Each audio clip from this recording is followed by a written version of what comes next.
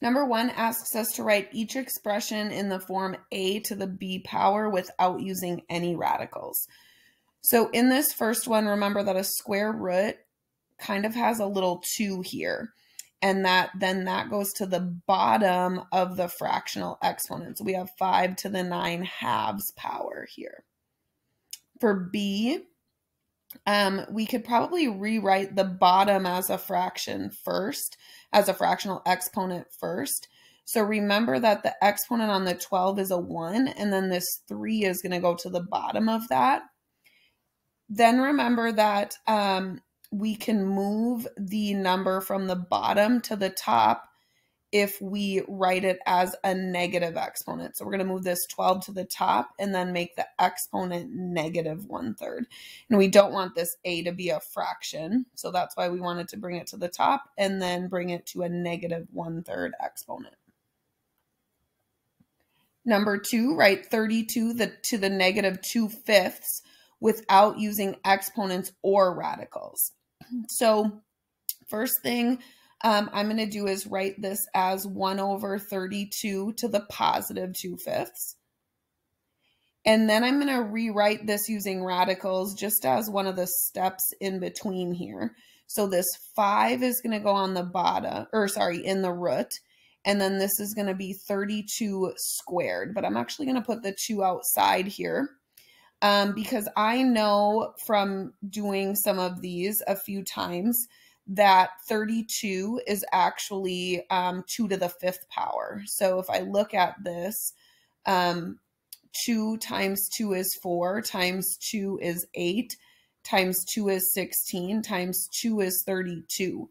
So that means that the 5th root of 32 is equal to 2. So I'm just going to rewrite that part as 2, and then I still have to the 2nd power. And 2 squared is 4. So this is really equal to 1/4.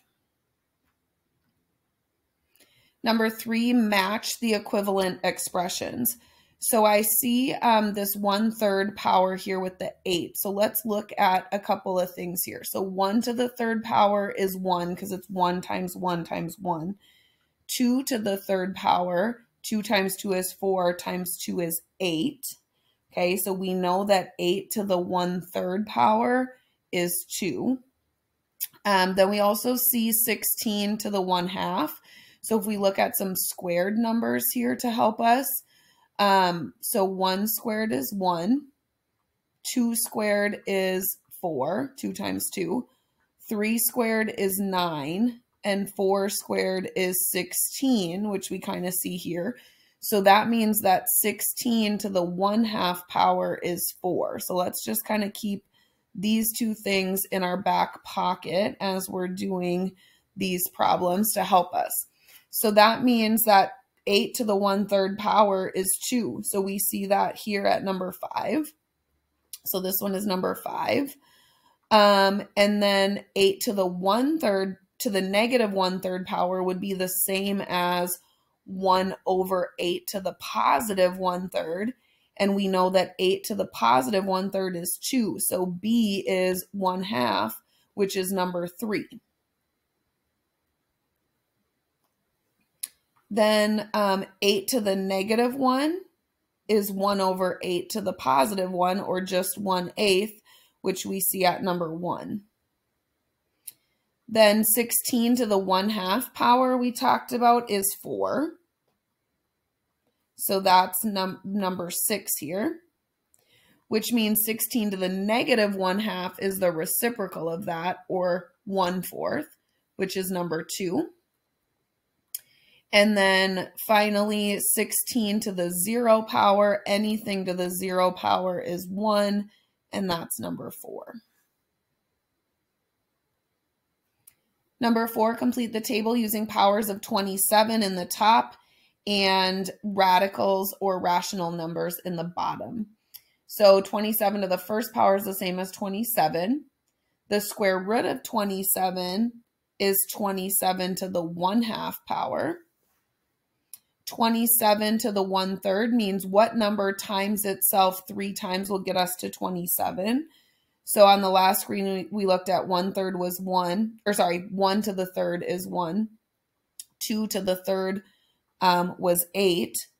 3 to the third, so 3 times 3 is 9, times another 3 is 27. So 27 to the 1/3 power is 3. And then 27 to what power would give us 1? Well, anything to the 0 power is 1. And then 27 to the negative 1/2 power will be the reciprocal of 27 to the 1/2. So this is going to be 1 over the square root of 27. And then 1/3 will be the reciprocal of 3. So then that will be the negative exponent of 27 to the 1/3. So this is 27 to the negative 1/3. So those are going to be reciprocals. We get reciprocals by doing the opposite sign exponent. Number 5, what are the solutions to this equation? So we'll multiply this out. So x times x is x squared. Then we'll have x times 2, which is 2x. We'll have negative 1 times x, which is negative 1x. When we combine those like terms, we get plus 1x. Then we have negative 1 times 2, which is negative 2.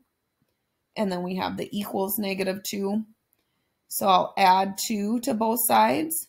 So we have x squared plus 1x, and then negative 2 plus 2 is 0, and negative 2 plus 2 is 0. So we end up with x squared plus 1x equals 0. So we'll factor out an x. So when I factor an x out of x squared, I get x, and x out of 1x, I get 1. So then we'll split these and set them equal to 0. So x equals 0 and x plus 1 equals 0. So this one's already solved. And here we'll subtract 1 from both sides to get x equals negative 1. Number 6, use exponent rules to explain why the square root of 5 to the third is equal to the square root of 5 to the third. So if we kind of just rewrite out this exponent rule here, square root of 5 3 times, right? So square root of 5 times square root of 5 times square root of 5.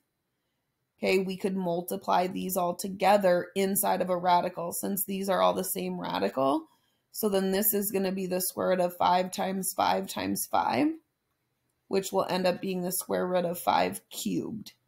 So then that's kind of the same thing there. You could also kind of do it this way, where you've got this one is 5 to the third power. So then we could split this up with the radicals, and then we would end up with the square root of 5 3 times.